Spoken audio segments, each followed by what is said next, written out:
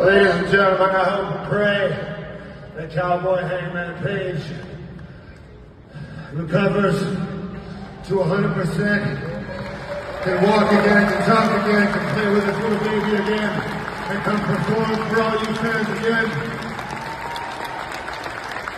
But this is a dangerous game that we play. You gotta have guts to play it.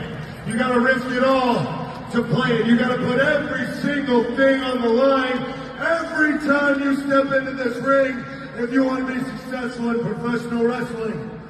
And since I'm on live television and I'm out here and I still got a lot of energy in me, I was watching earlier while I was getting ready and a little kid, what the fuck is his name? Max Jacob Freeman, he was talking a lot of shit.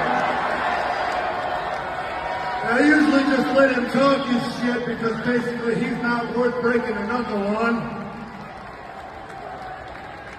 But the Yankees didn't go in extra innings and we still got some TV time. So, if MJF, you want to prove just who the hell you say you are, why don't you get your little suburban ass out here in my ring in Cincinnati?